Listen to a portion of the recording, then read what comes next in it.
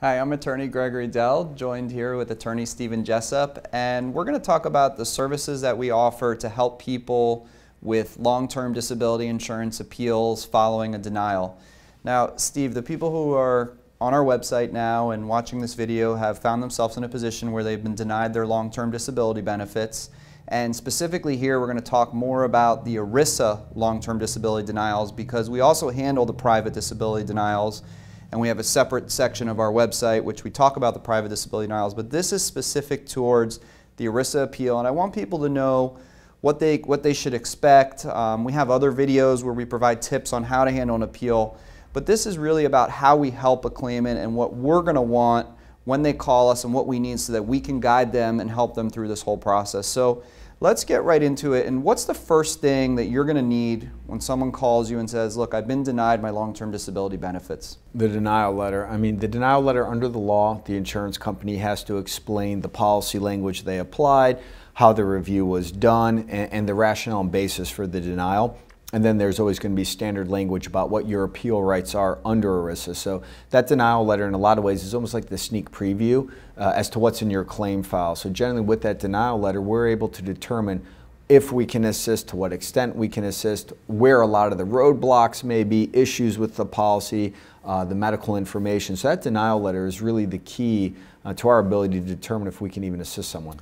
Now, we've both handled thousands of these long-term disability appeals and probably reviewed tens of thousands of denial letters. Are they all written the same, these denial letters? In a lot of ways, yes. You know, it's always the same basic. Each company has their own way about going out their reviews and the denials. So you start to see a lot of similarities. It's very rare at this point. I'm surprised by some basis of denial. We've usually seen them all at this point.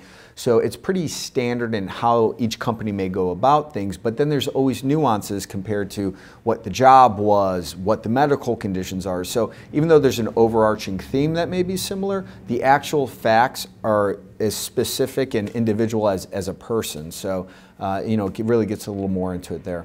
And when a person receives this denial letter and then you have the opportunity to review it, which they can email us by submitting a free consultation request, how quickly are you able to determine whether or not you can help them? Probably within the, by not even finishing the letter. In that, like I said, the end of it is usually a lot of the form legal language. You know, getting to the heart of it, policy language, making sure that coverage is there.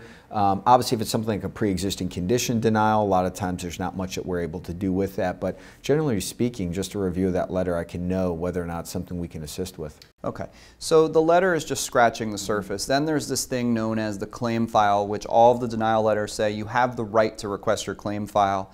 And a lot of people mistakenly get misled into just going ahead and submitting a reply letter, which they think is their appeal letter, saying, I disagree with your decision and you were wrong, and tell them 5 different reasons why they were wrong. And 99% of the time, those people lose because that's not the right way to do an appeal. It's not how we do an appeal. But start with, what is the claim file? Why do you have to get it? And then let's talk about what we do once we get a claim file in order to submit a strong appeal letter. Yeah, like I said, the denial letter is like a sneak preview to the claim file. A lot of times they'll cherry pick medical records in the denial letters to support it. That claim file is everything in your file. Anything that you or your doctors have submitted or the insurance company has created, their internal notes, all that. So you get to see all the information. As unfair as ERISA can be in so many ways, you're at least afforded the ability to see everything they have against you. So you can be able to prepare what your response is going to be. And, you know, like you said, with people who sometimes, you know, do it too quickly or get tricked into. You know, they'll say, oh, you just have to write a letter explaining why you disagree. That can be a huge, huge mistake, you know, like 99% of the time. So the claim file allows us to break apart and see everything from vocational to medical to underlying coverage, who they had review it, all the, you know, inside their mind, so you know exactly what information you're going to need to, you know, make the strongest appeal. Okay. So this claim file, there's no charge to get it. The disability insurance company is obligated to give it to the claimant. More often than not, it's a minimum of 1,000 pages. We've had them as much as 20,000 pages. Just depends how long a person's been on claim. Every company does their claim file in a different manner. More often than not, they're completely disorganized. It's a box of papers or it's a PDF that you have to go through, and we're looking for we know how to break them up. There's specific things. Often there's needle in the haystack type information. But once you get the claim file, do you then just go ahead and submit the appeal, or what is the technique that we take from once we have the claim file until we submit our final appeal letter? So the way I do it, when someone hires me, the first thing we do is put the request out. They have 30 days to get us the claim file. During that time now, I'm already ordering medical records, seeing if I can get additional testing scheduled, like really getting ahead of the curve and being able to get all of the information that we're going to need for the appeal. Then when the claim file comes, it's finding that information. Some carriers, like you said, will just put a box of papers. Now we're seeing more where they'll email a link, but it's just a jumbled PDF. There's a lot of duplicate documents. Things aren't in any type of order whatsoever. Even if they put a table of contents, it really only applies to them, not you. So I'm looking for the important things, those medical reviews, those vocational reviews, because once I have someone's medical information or any additional testing I may want, then it's also coordinating with their doctors with all the information we've compiled to really go after those individual opinions in the medical reviews, or sometimes getting vocational experts involved as well. So the claim file, you just don't get it and submit your appeal. That's just another piece of how you build your evidence for your appeal, because ultimately the appeal is yes, it's a letter technically, but it's more what evidence you can provide. So the most important thing is creating and providing evidence of the disability. So I know in our office we all have a strategy. We get the denial letter, we get the claim file, we tear it apart, and then we put in what we call the plan of attack. And this plan of attack, like you were touching on, is executing on really what additional evidence are we going to develop, and then taking that additional evidence and strategically writing a very strong appeal letter.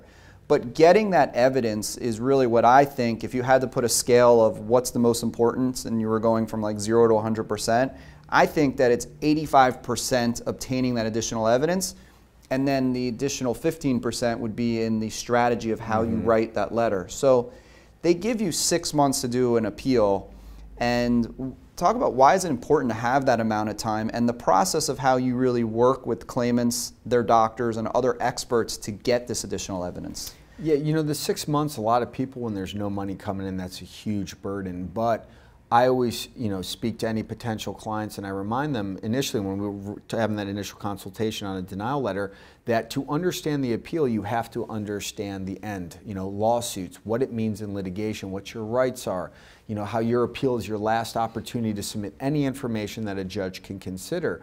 So when you realize the magnitude of that appeal based on what's going to happen down the road, that 6 months isn't a whole heck of a lot of time to potentially try to secure decades worth of benefits. So it's the evidence that you create for the appeal, like you said, it's building that. Because your medical records, those are already there. Things that have come before, you can't unring those bells. Anything doctors may have put down wrong stuff in there, that's already there. So now it's creating the new information to prove to the insurance company and their doctors that your condition is impairing you. It's really not so much as, well, I have this diagnosis, why aren't they paying me? I tell people all the time, common sense and logic doesn't seem to play. You still have to draw that nexus, that here's your medical, here's what the definition of disability is, and proving how there's a link and correlation between those, that the diagnosis doesn't equal disability alone. Right, and the biggest challenge is working closely with the doctors, because more often than not, when I see a lot of denials, it's because the doctor really doesn't understand the scope of the definition of disability, and they might have not articulated that appropriately, or they got a phone call from the carrier, or they wrote a letter and said, yes, the person can do some kind of activities of daily living, but didn't understand that it's about, can they go in 8 hours a day, 5 days a week, reliably as a consistent employee and do their job. And then when that gets communicated through us, even speaking directly to the doctors, then they understand, then they communicate more appropriately, then they start documenting more. It could be we have clients who have to go back and see their doctor 3, 4, 5 times before we submit the appeal, because we're building that story. And you just touched on it a minute ago about claimants need to understand their rights in a lawsuit. Not that we think we're going to lose the appeal, because certainly we want to win our appeal, and we win a lot of our appeals, but you have to start thinking about, what if I lose this appeal? What is the standard that the court, how is the court going to look at this? Because a lot of people think, well, if we lose the appeal, I'll get my day in court, I'll have my jury trial, and I'll get a fair shake. But really, the ERISA laws don't allow for a conventional idea of a trial. Right. You don't necessarily have your day in court, your full rights. It's not a true due process type procedure. So talk about the process that comes after if you were, and why that's a factor now. Because if you don't, how do you write the appeal such that you're considering the standard review and what's going to happen later? Right. So I guess we'll start with the standard review. The vast majority of time, it's what's known as an arbitrary and capricious standard. So if you submit your appeal, the appeal's denied. At that point, the claim file closes. No new information can be come in for a court to consider. They're just going to look at that snippet in time from when the claim started to when it ended. It goes into federal court. And I want to just stop you right there, because this is one of the most unique and one of the only areas of law I know about, that once you submit an appeal at an administrative level and then it goes to court, you are done. It doesn't matter what happens to you. Nothing. I mean, we always give the example, God forbid you submit your appeal, they deny you, and you get hit by a bus the next day where there's no questions asked that you can't work. It's not coming into evidence. It's everything that happened the day before they made that. And this is extremely rare and the only area, one of the only areas of law that that happens. Okay. And this is in large part because the court, right, so it goes to federal court, there's no juries, you don't testify, your doctors don't testify, no one from the insurance company will. A lot of times the court just wants the attorneys to file motions, dispositive motions to make a decision on. And a judge has a two-step process, generally speaking. One, are you disabled? Is there enough medical evidence to even support the disability? And sometimes with, going back to doctors, sometimes that even gets questionable because doctors don't want to get involved. If the court finds that, yes, you are medically disabled, it goes to the second step, and that's whether your insurance company acted arbitrary and capricious, which is more or less, layman's term, did they have a reasonable basis to deny the claim? It's not a very high threshold for them. And an insurance company is setting up your denial with the thought in mind of, can we prove we provided reasonable review? That's how they're viewing the way that they go about theirs, so you have to also as well. So when doing an appeal, like we said, evidence is the most important thing. It's that medical. And personally, I'm not quoting to case law. I may, kind of like generally make some broad, comments that may allude to some. But the problem is with this idea, if you're trying to show to a judge down the road that they acted unreasonable, if you tell them everything they did wrong in their appeal, all they got to do is check off those boxes. Oh, you didn't have this type of doctor look at it, or you failed to do this. Well, if they do those things on appeal and then they get the result that they want from them, then you've lost all that argument later in court. You don't have that leverage against them. So there's a real art in getting the appeal to provide and show the medical evidence clearly supports the disability without showing your cards for what you may need in court down the road. So the key for me always is make the evidence so strong that no reasonable doctor that they're going to hire next on the appeal could disagree. And also you can dissect their prior medical review to make it look like it was so absolutely ridiculous that no matter who you get next down the road could not disagree. But yet at the same token, you can't tell them do this, this, and that. Unfortunately, there's not many lawyers who focus and specialize in this area of the law, and they write with legal case law, and they tell the insurance company, you did these 10 things wrong, and guess what the insurance company does? They say, thank you very much for telling us everything. They rewrite a letter back and say, you told us these 10 things, we looked into these 10 things, we did this, this, and that, we're still denying you, and then it goes to court, and you really don't have much of a leg to stand on, because how do you argue they didn't act reasonably? Yes, they didn't get the right conclusion because they didn't reverse, but it's still, you take away that argument that they didn't act reasonably, and then the claimant can't get the case reversed. So you have to be super strategic in how you draft that. And then once you put together all this stuff, and granted, I know it takes 6 months, that you have 6 months. It doesn't take us 6 months. People have called us with 2 weeks left.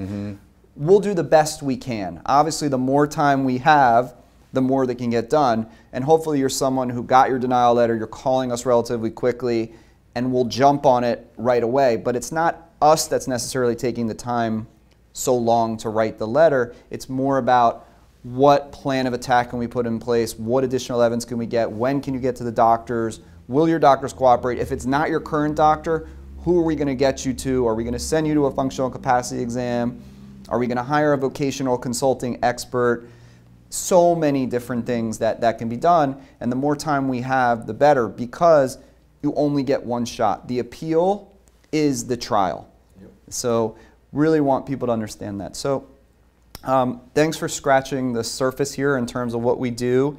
If you've been denied your long-term disability benefits, we would love for you to reach out to us with a copy of your denial letter. We will get on the phone with you immediately and go over if we think we can help you, let you know what we can do, let you know immediately what we charge. And touching on the basis of what we charge, we handle all of our appeals on a contingency fee basis, which means there's no fees or costs unless we win. So that takes a lot of pressure off a lot of people because people have no income coming in as it is and they think they're going to have to spend thousands of dollars just to hire a lawyer with no guarantee that they're going to win. So the contingency fee basis is our preferred way to work and very much appreciated by all of our clients. Also, no matter where you live in the country, we're available to assist you. So should you like us to review your file or you have any questions about your long-term disability denial, call Stephen, call myself, any of our lawyers, and we look forward to the opportunity to help you.